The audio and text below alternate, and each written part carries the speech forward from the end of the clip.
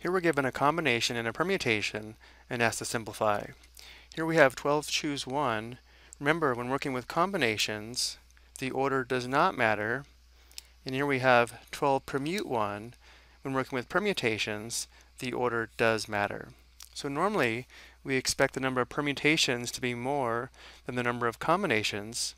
Since for a permutation, the order matters, and a combination, the order doesn't matter. But notice in this case, we're starting with 12 items in both cases, and we're only taking one at a time. So if we're only selecting one item at a time, there really is no order to consider. So we'll see when we evaluate these, we'll end up with the same result. So for 12 choose 1, notice how n is 12 and r is 1.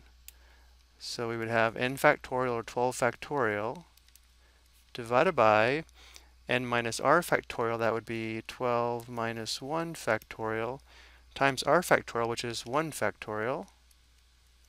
Now let's go ahead and simplify. We have 12 factorial divided by 11 factorial times 1 factorial.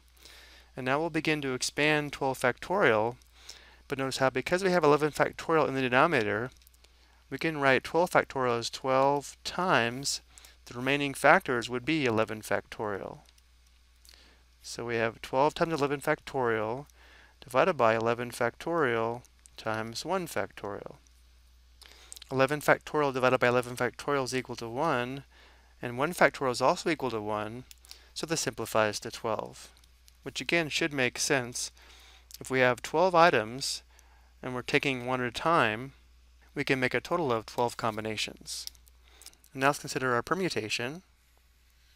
So we have 12 permute 1, which is equal to n factorial or 12 factorial divided by n minus r factorial, which would be 12 minus 1 factorial, or 12 factorial divided by 11 factorial.